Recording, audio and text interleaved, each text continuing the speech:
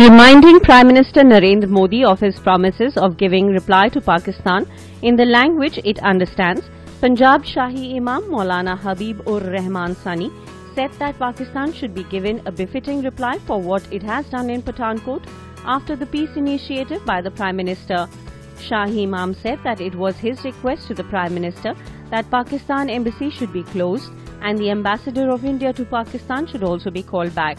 He said there should be no talks with Pakistan till the time it hands over all the terror accused who have been given shelter by Pakistan, for which the list has already been provided by the government. During the elections, Modi Sahab has been talking about giving Pakistan a reply in the language it understands, and now is the time to do that. All the peace initiatives by the country have been given a cruel and bad reply by Pakistan in terror attacks on the Indian soil, and these cannot be tolerated anymore, he said.